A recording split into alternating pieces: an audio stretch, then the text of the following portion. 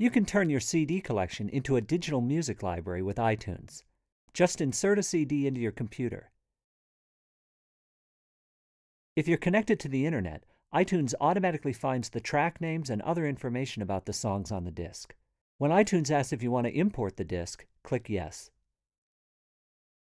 The orange circle means a song is being imported to your computer's hard disk. Once it's done, it changes to a green check mark. When the whole CD is finished, click the Eject Disk button to remove the disc. You can quickly find the CD you just imported in the music library. To get the album artwork, choose Advanced, Get Album Artwork.